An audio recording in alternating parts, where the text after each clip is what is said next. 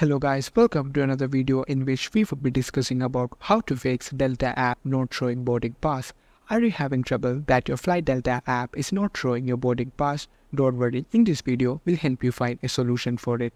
Just follow these easy steps. To view your boarding pass, first open the app and log into your account. Navigate to the trip section and enter your flight details. After that, click on Find It.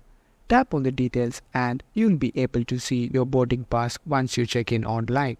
If you're unable to do this, first check your internet connection.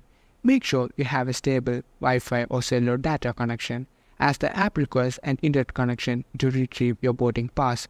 Toggle your Wi-Fi or switch between mobile data and Wi-Fi to refresh the connection. 2. Update the Delta app to the latest version. Update to the Delta app to the latest version.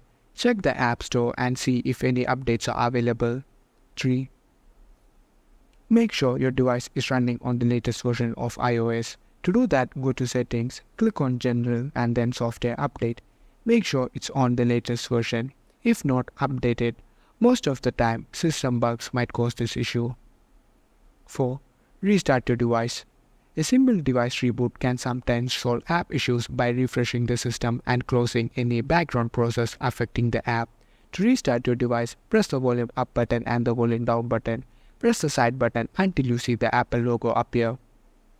5.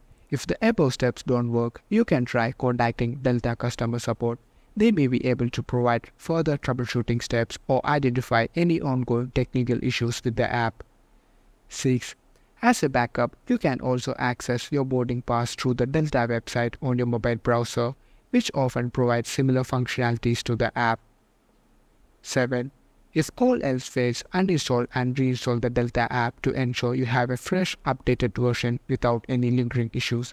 To uninstall the app, long press the app and click on Remove App, and then Delete App. And to reinstall it, go to App Store and search for Flight Delta and install it.